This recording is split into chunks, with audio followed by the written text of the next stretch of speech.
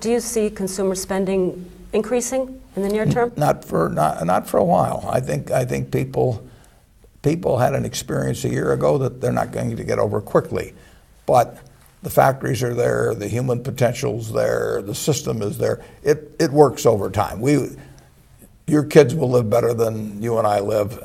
Our grandchildren will live better than they do. This country moves forward. And if you take the 20th century, we had a Great Depression, we had world wars, we had a nuclear bomb, we had a flu epidemic, we have all these things.